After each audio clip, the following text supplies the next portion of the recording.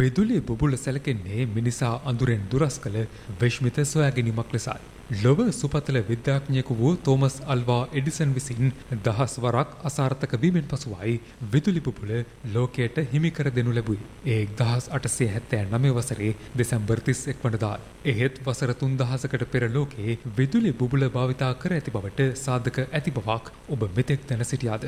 මේ ලොවක් මවිත කරන ඊජිප්තුව හෙවත් අතීත මිසරේ භාවිතා කළ විශ්මිත විදුලි බුබුල පිළිබඳ සාධක එකතුවයි. ඊජිප්තුවේ ඩැන්ඩෙරා නැමැති භූගත දෙවොලෙන් හමු වුණු රූපාක්ෂර සහ සිතුවම් විශ්මයජනක වනවා. පුරාණයේ මේ භූගත දෙවොලට ඇතුළු වීමට අවසර ලැබී තිබුණේ මිසරේ ප්‍රධාන පූජකවරුන්ට පමණයි. එය රහස් වලින් පිරි গুপ্ত ස්ථානයක් ලෙස සැලකනු ලබන අතර අදද මෙම දෙවොල අනාවරණ කර නොගත් গুপ্ত සිදුවීම් මාලාවකින්ම සමන්විත වනවා. අද්භූත දෙවොල තුල උණුසුම අධික වන අතර පටු මාර්ග ඇති එහි සිවිලිමද පිහිටා ඇත්තේ ඉතා පහතිනුයි. මෙහි දක්නට ඇති සුවිශේෂතම වස්තුව වන්නේ දෙවොලේ බිත්තිවල කොටා ඇති සිතුවම් වල දැක්වෙන විදුලි බුබුලයි. බෙසර වැසියන් භූගත සොහොන් ගැබ්, සොහොන් ගෙවල් සහ දෙවොල තුල අඳුරේ මේ රූපාක්ෂර කැටයම් කළේ කවර ආකාරයකින්ද යන ගැටලුව මතුවන අතර පුරා විද්‍යාඥයන් පවසන්නේ මේ සඳහා ආලෝකය ලබා දෙන ගිනි පන්දම් භාවිතා කළේ නම් එහි සිවිලිම් වල පන්දම් වලින් නිකුත් වුණු දැලි බැඳී තිබිය යුතු බවයි. එසේම ඊට අවශ්‍ය ප්‍රමාණවත් ඔක්සිජන් මෙම කුටි තුල නොපවතින බවද ඔවුන් පෙන්වා දෙනවා. ඒ අනුව අතීතයේ මිසර වාසීන් විදුලි බුබුලු භාවිතා කර ඇති බවටත් මෙම නිර්මාණ කටයුතු සඳහා ආලෝකයේද ඔවුන් විදුලි බුබුලු වලින් ලබාගත් බවටත් පර්යේෂකයන් කරුණු දක්වනවා. මේ අතර ඔපදැමූ තඹ තැටි යොදා ගනිමින් පිටත හිරු එළිය පරාවර්තනය කර ගනිමින් භූගත කුටිවලට එළිය ලබාගත් බවට මතයක් ඉදිරිපත්ව ඇතත් එය පිළිගත හැකි මට්ටමක පවතින්නේ නැහැ. ඩැන්ඩෙරා දෙවොලේ පවතින විදුලි බුබුලට සමාන සිතුවමේ වෛරයක් වැනි සටහනක්ද දැක්වෙන අතර එමගින්ද මෙම රූප සටහන විදුලි බුබුලක් විය හැකි බවට සැක පළවනවා. කෙසේ වෙතත් ඇතැම් පුරාවිද්‍යාඥයන් පවසන්නේ එය විදුලි බුබුලක් නොව නෙළුම් මලක් විය හැකි බවයි. එහෙත් ඩැන්ඩෙරා දෙවොලේ හැර වෙනත් ස්ථානයක එම සටහන දක්නට නොලැබෙන හේයින් එය නෙළුම් මලක් බව කියන මතයද බිඳ වැටෙන බවයි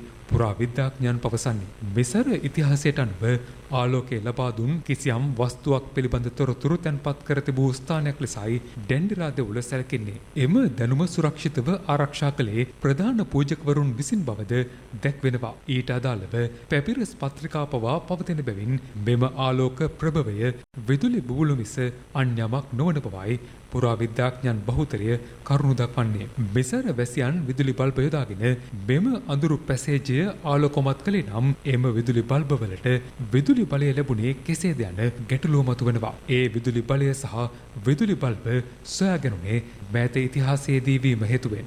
මේ අතර අතීතයේදී දියුණු පිටසක්වල ජීවීන් පෘථිවියට පැමිණ පුරාණ මිනිසාට දියුණු වීමට උපකාර කළ බවට මතයක් ඇති අතර විදුලි බුබුල මිසරයට හිමි වූයේද ඒ අයුරින් බවයි කියවෙන්නේ. එහෙත් පුරාවිද්‍යාඥයන් හෙළි කරන කරුණු අනුව ඊජිප්තුවේ අතීත විදුලි බල්බයට බලය ලැබී තිබුණේ බැග්ඩෑඩ් බැටරිය යනුවෙන් විද්‍යාඥයන් හඳුන්වන වස්තුවෙන් බවයි දැක්වෙන්නේ. පුරා විද්‍යාඥයන්ට අනුව බැග්ඩෑඩ් බැටරිය ඉරාකයේ බැග්ඩෑඩ් නුවරින් සොයාගෙන තිබූ අතර එවන් වස්තුන් රසක්ම මේ වන විට හමුව තිබෙනවා. මෙම ඉපැරණි විදුලි කෝෂයට යොදාගෙන ඇත්තේ සෙන්ටිමීටර 13ක් උස ටෙරා කොටා මැටි බඳුන් වන අතර එහි මුදුනේ සෙන්ටිමීටර 4ක පමණ මොකයක් පවතිනවා. තනි යකඩ කූරක් සහ තම තහඩුවක් රෝල් කර තැනූ සිලින්ඩරයක් ඒ තුළට ඇතුළු කර එය මුදුනේ තම තහඩුව සහ යකඩ කූර වෙන් කර තැබීමට කෙවිනියක් සකස් කර ඇති අතර ඒවා මැටි බඳුනට හොඳින් සිරවනසේ සවිකර පවතිනවා. එය විදුලි කෝෂයක් කිරීම සඳහා දෙහි යුෂ, බෙද යුෂ හෝ විනාකිරි භාවිතා කර ඇති බවටයි විශ්වාසය පවතින්නේ. ඒ අනුව බෙසරෙන් හමු වූ විදුලි බුබුලේ සාක්ෂිය තෝමස් අල්වා එඩිසන්ට පෙර ලෝකය ආලෝකමත් කර ඇති බවටයි පුරාවිද්‍යාඥයන් පිළිගන්නා මතය ලෙස සැලකෙන්නේ. මෙවන් වැදගත් වීඩියෝ 750ක් නැරඹීමට LankaAnews සබ්ස්ක්‍රයිබ් කරන්න. උණුසුම් පුවත් සඳහා පිවිසෙන්න LankaAnews.com වෙබ් අඩවියට.